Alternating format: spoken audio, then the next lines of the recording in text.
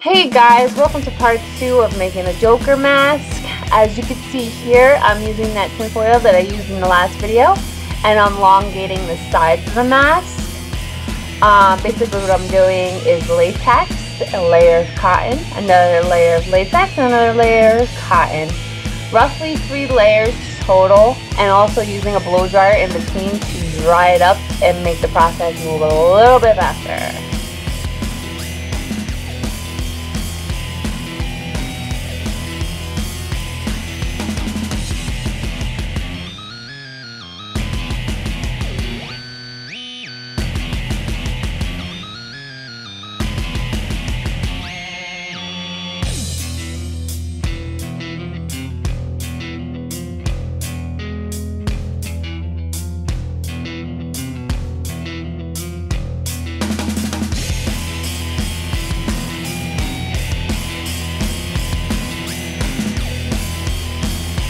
I'm also going to use the same technique and elongate the nose bridge area to make it a little bit more pointy and a little bit more longer.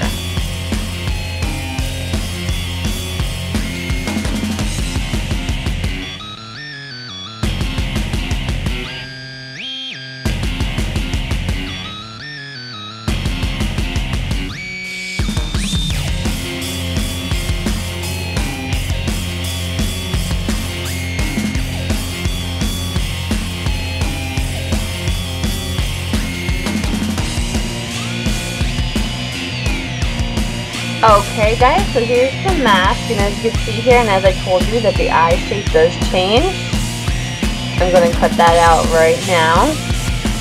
Okay, next my son wanted to help me, and right now what we're doing is we're building up cotton and latex on the chin area. I wanted the chin area to stick out more, make it more of a 3D look.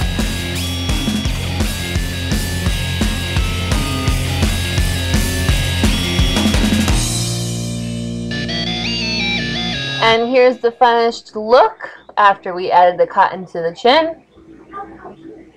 Now I'm just going to try the mask on real quick and see where it fits on my face and see where I have to build up more cotton to make it stick out. This way I can move my chin up and down.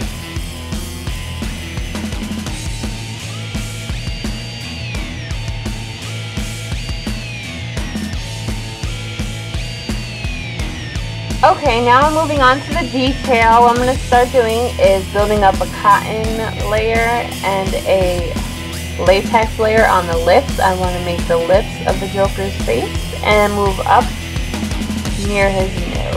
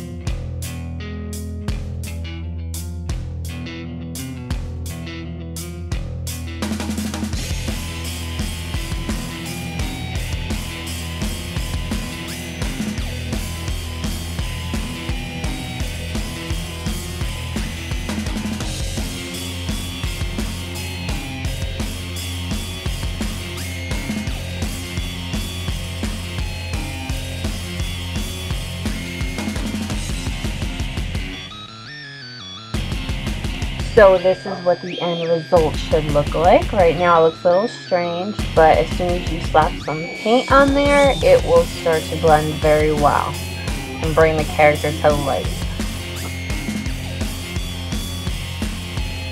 Okay, so starting with the base, I need water activated